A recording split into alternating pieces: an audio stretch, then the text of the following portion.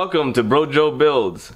I'm guessing I caused a little bit of debate on Facebook when I posted about the Vortec heads, whether or not you can actually get a good set of Vortec heads at a scrapyard. The reality is, you can get a good pair of Vortec heads. I say at least 2/3 of the time you can get a good set pair of heads. Sometimes you will get a cracked pair. I forewarn you. But right here, and during that discussion, I had a few people mention the Pro Max heads, the Pro Max Vortec heads. Now, the main reason why I'm making this video is to kind of steer you away from the Pro Max Vortec heads. For the same cost, you could get an EngineQuest Vortec head, which is a much better head, and we have one right here. This one's been undercover ported, and we're going to be using it on a project very soon. Actually, I'm going to have to pull all the valves out and lap them, make sure everything's good.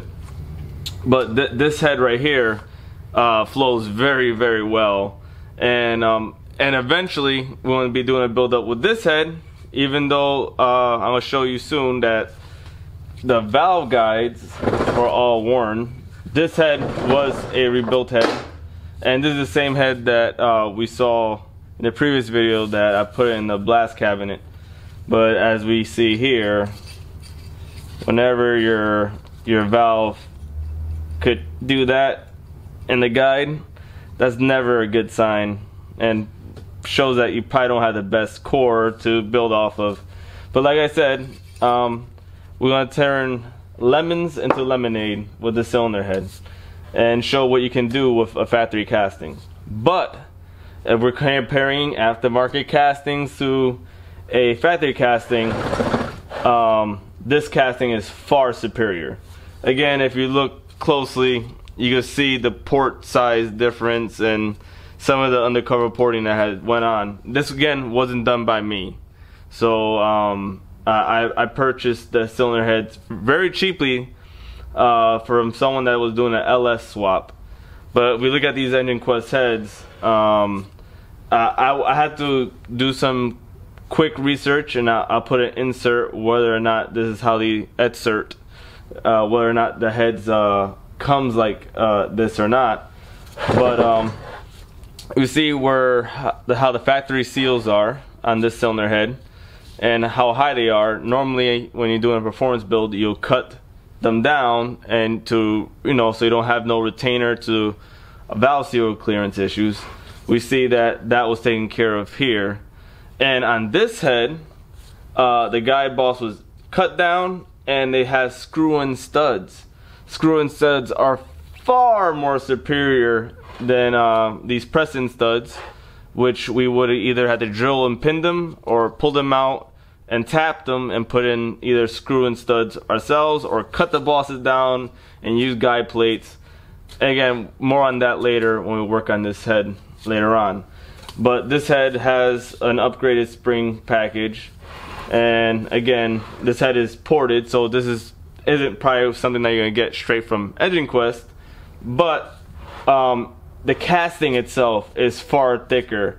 Now I don't have all the specs on that, but I could tell by picking the head up and just going by just your pure weight, you could feel the difference on the cylinder heads.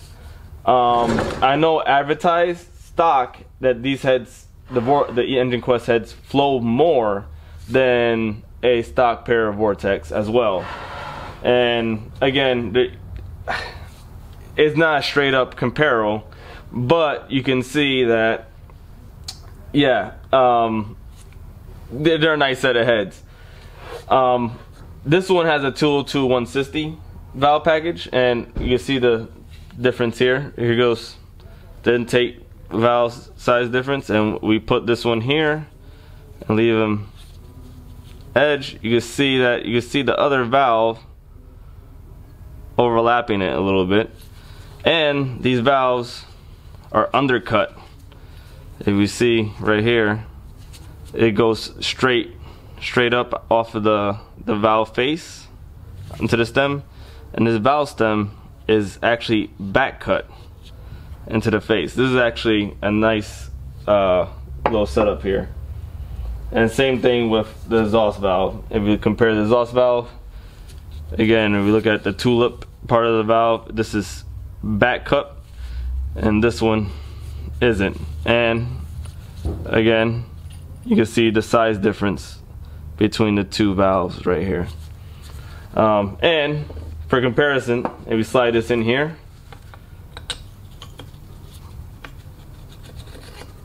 again, we don't got no up and down movement at all. So that's exactly how it should feel when it's inside the valve guide.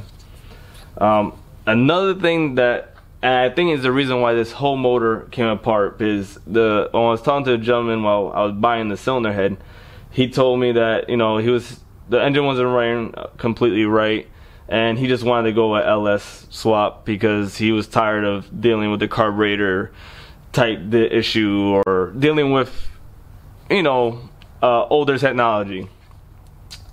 But after receiving these cylinder heads, I saw this. Now you see that the spark plugs are all in the holes on the cylinder head, but if we turn it sideways, the spark plug doesn't even reach into won't even reach into the bore and the cylinder head.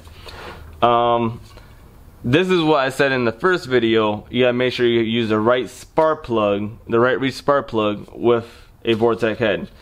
This thing must have run like complete garbage, and he probably thought that it was, you know, a carburetor issue, ignition, bad cylinder, bad valve, or it might have been popping and acting like crazy. But when your spark plug is sitting inside its threads and not even sticking out into the chamber, it's not gonna work very well at all.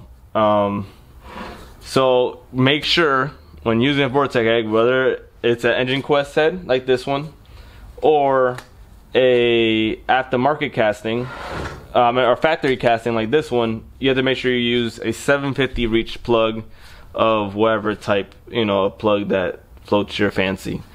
Now when it comes to comparing these EngineQuest heads to let's say other Vortec heads out there, these guys are the best. And for the same amount of money, you could get, you know, I think probably a Jegs version or a Summit version.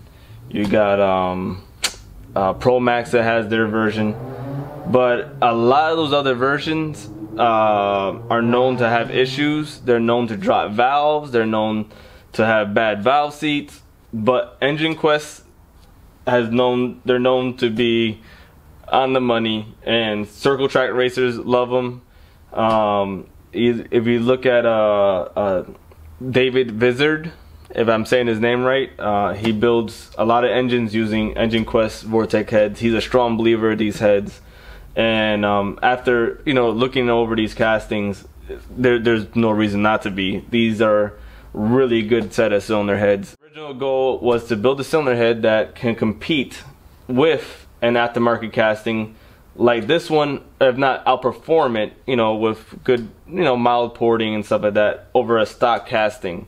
This one obviously was worked over, and in a similar manner that I would have worked over this head right now. But again, this cylinder head deal is going to go to a little bit more of an extreme, and we'll show you what we'll do with that. But if you're going to buy it at the market Vortec casting, get an EngineQuest.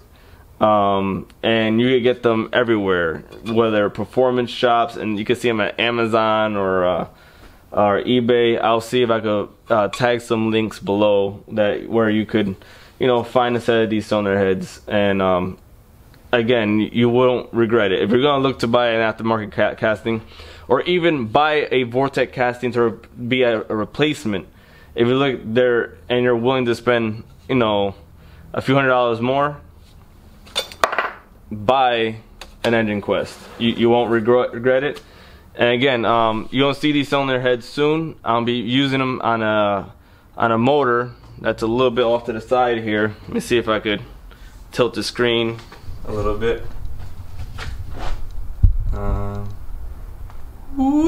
It's gold. Yeah, a little small Chevy that I'm putting together for my Buick. And again, we'll see a little bit more of that, as well as some other projects I have all over the place. You'll see that there's gonna be no shortage of projects here at Bro Joe Builds because, well, it's the nature of the car hobby. So again, with that being said, please like, share, and subscribe.